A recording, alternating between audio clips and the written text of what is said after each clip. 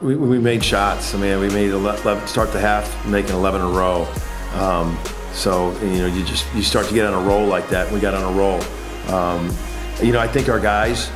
I liked how, you know, after last night, they have so much respect for Northern Iowa's program.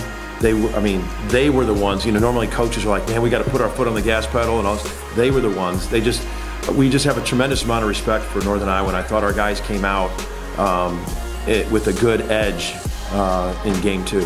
It all starts defensively for us. I think we let up 46 points. Yeah, 46 points. We know our offense is going to come. We're going to make shots. You know, we got guys from starters and on the bench that can make plays, and we work at our craft every day. So offense is always going to be there. It's always going to come, and it all starts defensively for us and getting stops.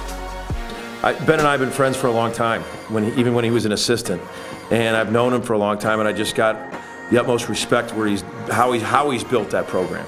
You know, how he's done it the right way, and then he's won at a high level. I mean, I thought both teams came out and made some adjustments offensively, and I think both teams were scoring at a pretty good clip to open up the game. And then I think both of us settled in defensively. And then I thought, you know, we try to create so much offense from our defense, trying to get turnovers and run. And, you know, I think we got some momentum that way. We got a little separation at the end of half.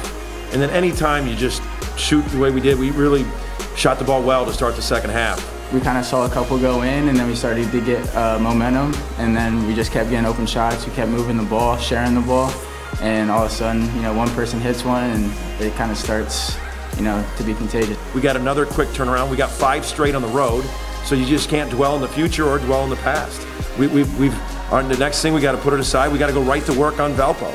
You know, and I know that, you know, for us, last time we saw Valpo, we were really dejected walking into that locker room. So I know our guys will be ready to play.